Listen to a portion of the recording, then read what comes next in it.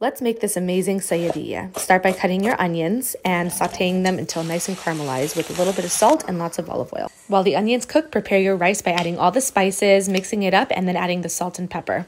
When the onions have caramelized, we're going to add this rice to the same pot. The onions take 10 to 12 minutes, so while we're waiting for them, we can start preparing the next component of our dish, which is the fish. Cut them in fillets, pat them dry, and sprinkle them with salt, pepper, and cumin.